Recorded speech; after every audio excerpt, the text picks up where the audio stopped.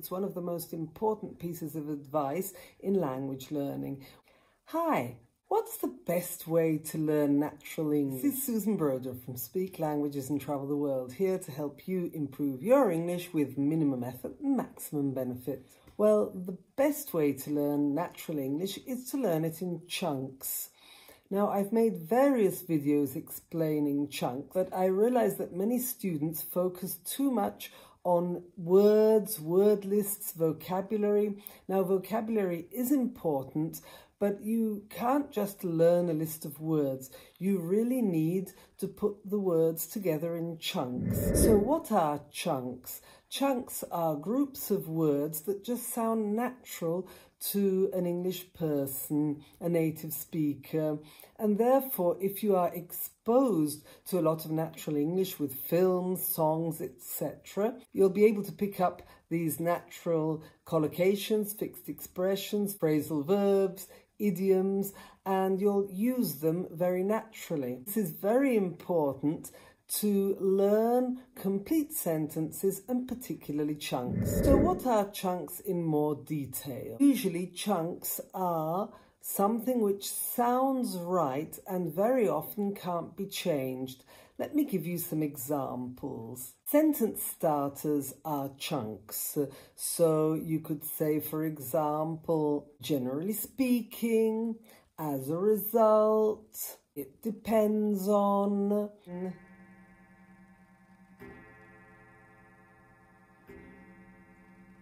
Collocations instead are words that just fit together naturally. We always use them the same way and we can't change them. So for example, go on holiday, do homework, pay attention. You can also say you're happily married, you do hard work. These are all natural words. For example, fast food. You would never say quick food. You already know the expression fast food, and that's what we mean by words that go together and that can't be changed, and they mean just one thing. So these are natural expressions.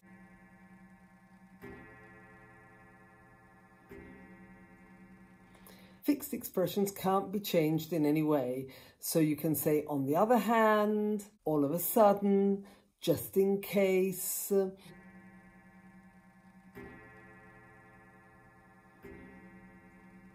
Functional expressions are also chunks.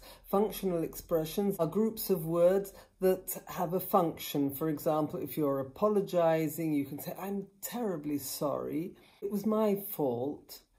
Then if you want to give advice, you could say, if I were you, I would. Or if you want to offer, you could say, can I lend you a hand?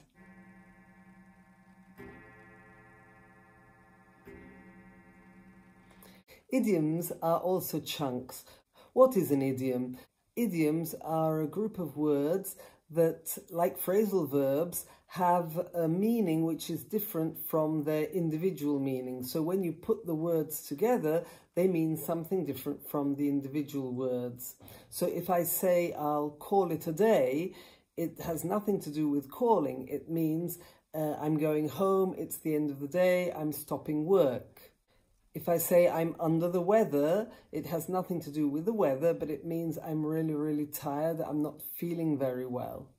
A blessing in disguise is another idiom, which means something which seems bad, in reality is something positive.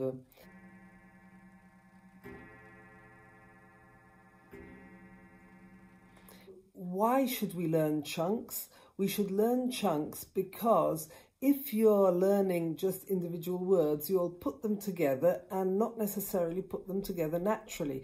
They may be right, you may be grammatically right, and it may make total sense, but we wouldn't say it, so it just doesn't sound natural.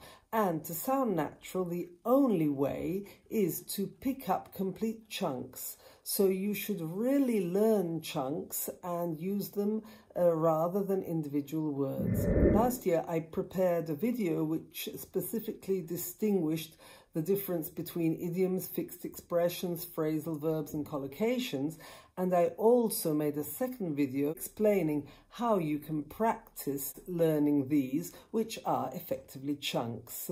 So I recommend you watch these. I'll put the links in the comments below, and so you can watch these to find strategies on how to practice these chunks.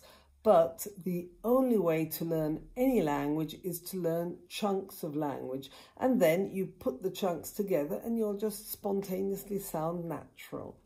So do take this advice. It's really, really important. It's one of the most important pieces of advice in language learning. When you've learnt your chunks, you're halfway there.